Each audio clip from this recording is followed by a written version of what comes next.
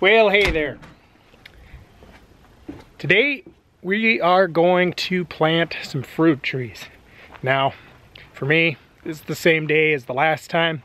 You might have seen this where I was planting some other trees, but today, in this part, we're going to be taking a look at how we're going to plant these fruit trees. So here's a good look at them.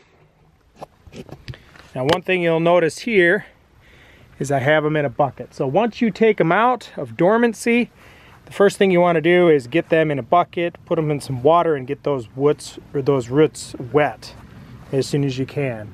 That's going to be important in preserving the tree so that the roots don't dry out. You don't want your roots to dry out. So here is the general location where the orchard's going to be going. We got a fire pit down there. We've got our deck right here. And then over that way, eventually, is going to be a field of some sort. So we don't want to put anything too far over that way. Here we have a cherry tree already established. There we have an apple tree already set up and starting to put on some buds. And then here we have some lilacs. So, as you can see here, this is my orchard plan. So, you know, lilac bush is right there. Can kind of see the lilacs I have on here, and then everything how it's going to be laid out. So this is my plan. I got about 15-foot spacing, 15 because most of these are semi-dwarf trees, so they don't really need a lot of spacing. They're not going to get, you know, the size of a full-sized apple tree. Some of them are also peach and pear and other varieties, as you can see. So we won't need that much room between them. So we're going to go about 15 foot between trees. So first thing I'm going to do is get our rows and where everything's going to be laid out set up. Let's get started.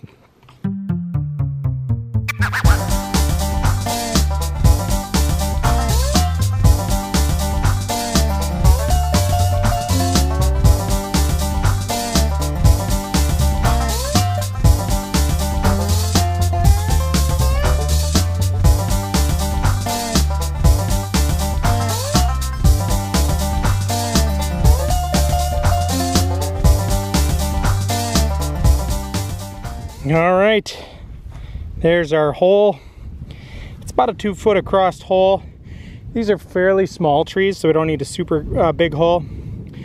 And you know, a lot of people do this differently, but I like to preserve sort of the layers of the soil, so I don't like to fill the entire hole with a really rich soil. I want the tree to really do well here in our place. So what I like to do is I like to take back the sod and put that in one spot. Then I like to put like some nice black dirt, that top layer of dirt, in another pile, and then some of our clay, that lower stuff, in another pile. And that is what I put back in first. And that really helps preserve the structure of the soil, which I find is important for trees. You know, just because once they get down into that clay, it tends to conserve the moisture a lot longer than if you really put like a loamy you know, soil way down deep in the root system for the tree. You know, some people will probably argue with me on that, but then what I'm going to do is just on the very top then, like, you know, the top 2 inches or so of the soil, there's where I'll put my rich compost soil, and then that will, you know, feed the tree as it waters or as it rains, and that should work out pretty good. You know, it's kind of what I've done with that tree over there, and it's doing well.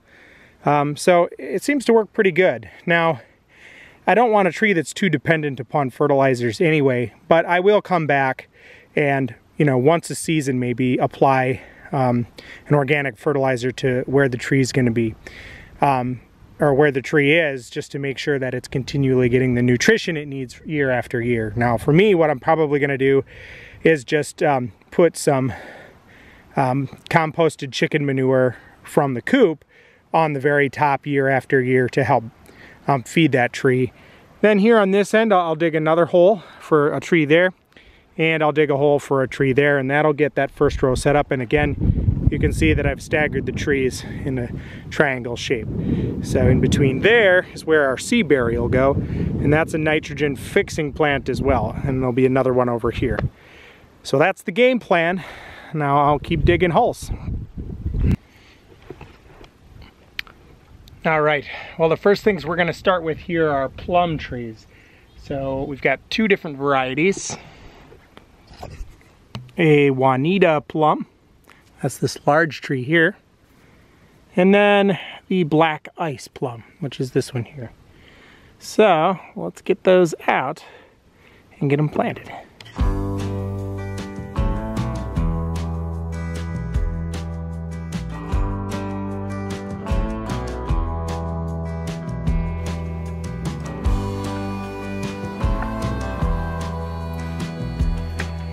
Well, they're bound up a lot worse than I thought they were. We might just put them all in the respective holes right away.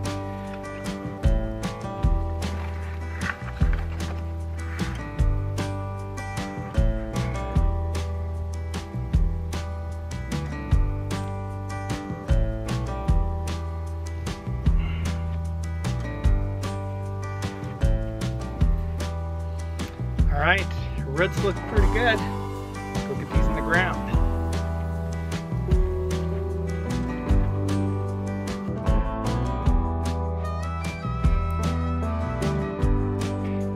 Honest moment, some of the roots are not looking so great. Some of these trees don't look so great.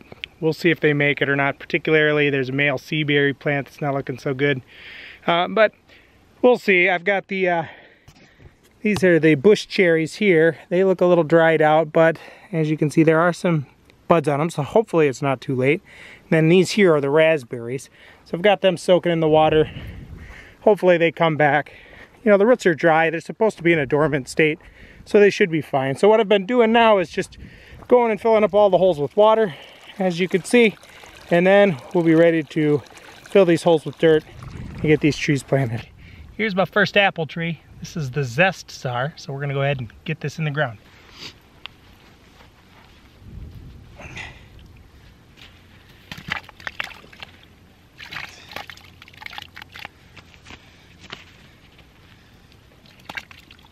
Now, I don't know if you can see this or not, but you can see right up here, this is where some of these first roots are coming out. So the top of this tree, I think, is actually right here. Now, usually you don't want to plant very high above the root ball at all, but since we've got roots coming out up here, about there is going to be where it's at.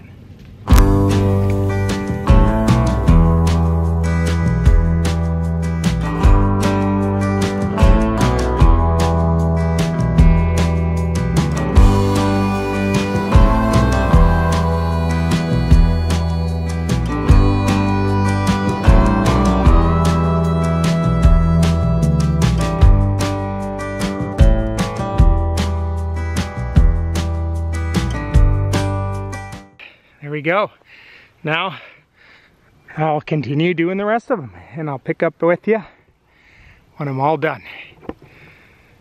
Whew, long day. Well, we are just about done. Got all the apple trees planted, and we got our 3 bush cherry trees here planted. And I'm about ready to call it quits. Except for we're gonna do one more thing, and that's the raspberries. But I'm gonna utilize the help of my tractor. All right, time to tractor.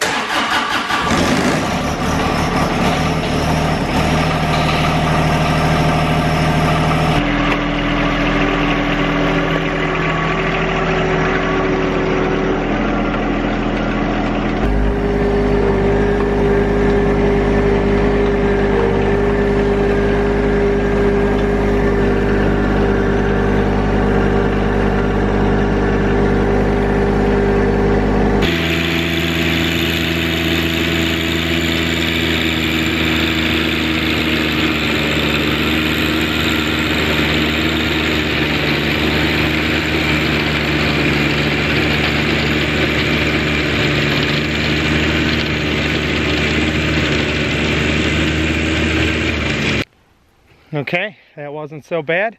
2 passes and done. There it is. We're gonna get some grass up along there, but eventually, you know, the the raspberries should grow up in there good. So let's get those planted.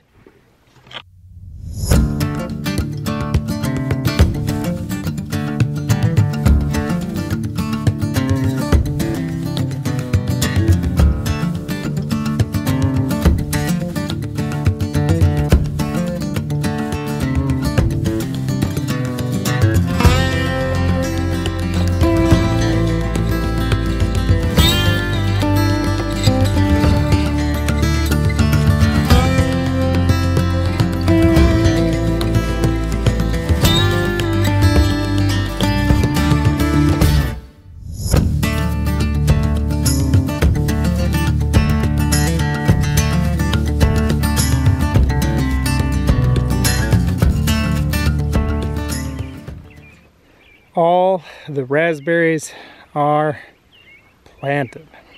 We have two different varieties in here. This one here is called Latham, as you can see there.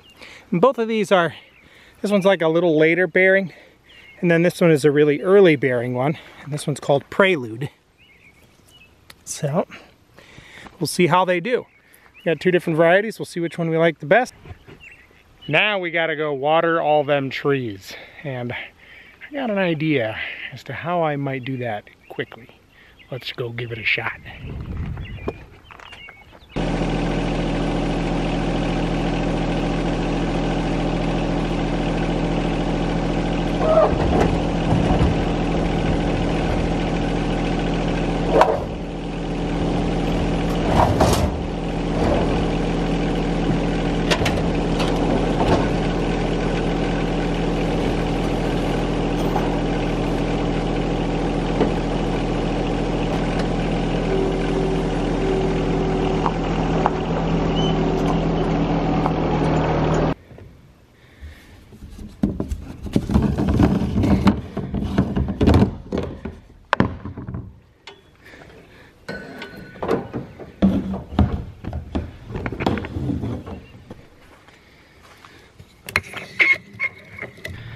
All right, let's go.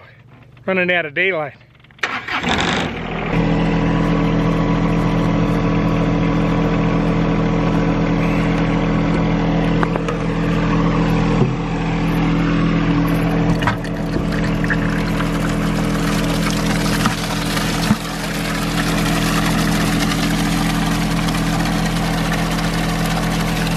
It ain't pretty, but it works.